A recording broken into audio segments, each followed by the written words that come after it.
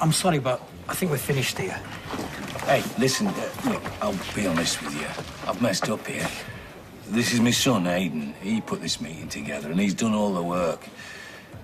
I thought it was me and your dad, but this is the man you want to see. Hi. Sorry about me, Dad. I've been apologising about mine my whole life. I see you two are going to get along famously. If you give him a chance. Shouldn't you be back at work? You know, I think Kirk needs a hand. Right, don't mess it up. OK. Let me show you what we can do for you. OK.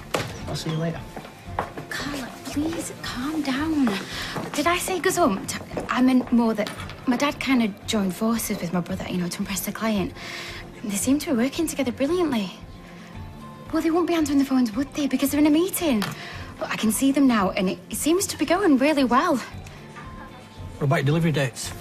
Let me show you our turnaround for the Ellis order. We have a well-trained, flexible workforce. Some of our girls have been with us for years. When we make a promise, we always deliver.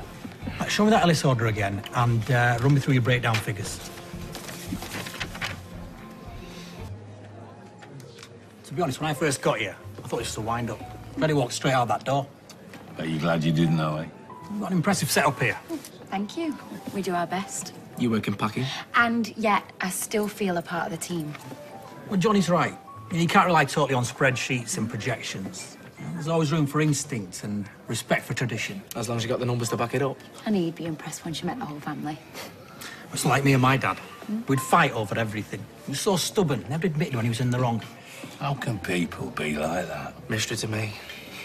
Anyway, I'm happy with this. I'll be even more happy if that first delivery arrives on time. It will. It's nice to be working with a team that's all singing from the same hymn sheet. Cheers. Nice to meet you. It's Carla. Hey, Carla. How's Leeds? No, it never was a problem. We work together like a well-oiled machine. Yes, but isn't the important thing here that we got the order? Well, it's very kind of you to say so. Yeah. See you later. Bye. What'd she say? She said that working with us would either make her millions or have the place bankrupt within 6 months. I'd say that's fair. I came this close to leaving you hanging. I'd have pulled it around. You were a drowning man, and you were no better. Well, he shouldn't have barged in on my deal. He shouldn't have set up a meeting behind my back. Do you never stop? Let's all agree that mistakes were made, and I'm sure we all wish we could have done things differently. But we did bring in a big order. I'll drink to that.